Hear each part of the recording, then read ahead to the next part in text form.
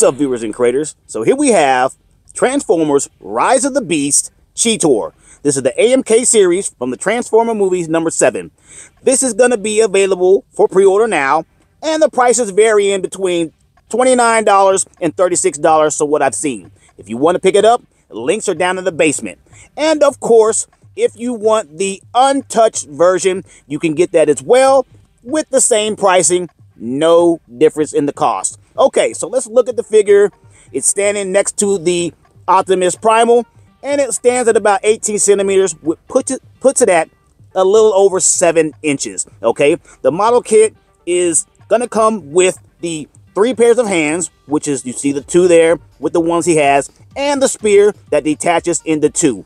Then you have the bonus with the 2 blast cannons from Bumblebee and the battle helmet. Pretty nice.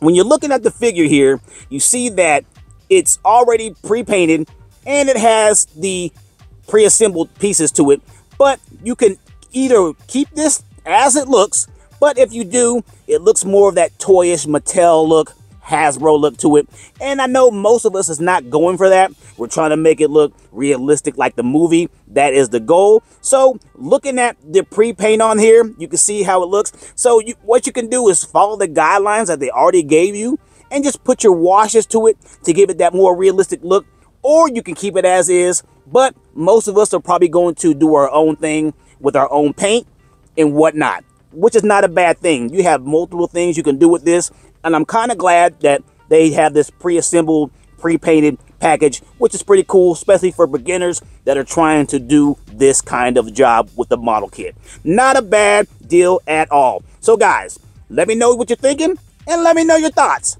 Till next time, thank you and toodaloo.